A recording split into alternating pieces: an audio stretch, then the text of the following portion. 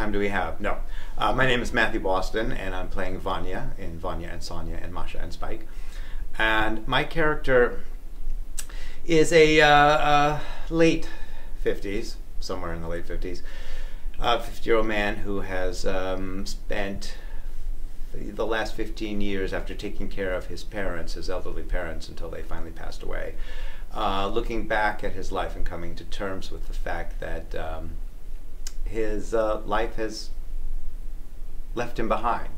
So he's coming to terms, or he thinks he has come to terms with the fact that, you know, his ship has kind of sailed, and he's now living at this house with his sister, and is ready to kind of tuck in and enjoy the finer pleasures of quietness, peace, and tranquility until hurricane sister and newfound beau come flooding through the doors and reignite the fact that, well, you know, life has a way of happening to you whether you think you're ready for it or not.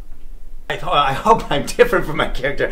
I certainly hope I'm not looking at my life seeing myself as life having now passed me by. Vanya is in a place where, you know, coming to terms with the fact that life has kind of passed me by and I'm on an island marooned, and I would certainly say that my life is far, far from a desert island. I have many. One is, you just threw the cup against the wall. The other is, Masha has a great line saying, what is it, wait, oh, I can't remember it now. My brief, oh, give me a second.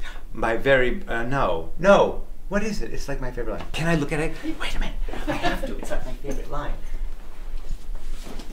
And it like, it says the whole play to me. Hold on, I'm looking it up, Yes. My dark night of the soul was very brief, and I got lonesome. Which is very Durangian to me. I also have another one, but it goes on for 5 pages, and it would be a spoiler alert, and I cannot tell you what that is. Sorry. But let's suffice it to say, the play is full of them. See that? Those are all favorite lines.